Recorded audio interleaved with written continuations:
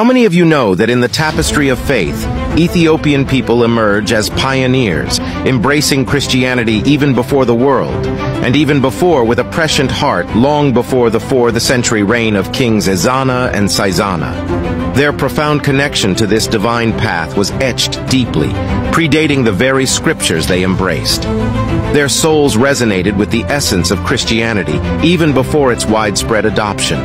In this land of magnificence and sanctity, they erected a sacred altar, elevated to touch the divine, perched high for God amidst the majestic mountains.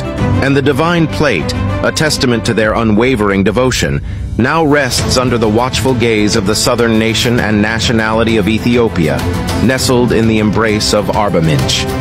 Within the embrace of Arbaminch, a sacred plate from this revered altar is safeguarded, protected by the high power of the divine and the spiritual.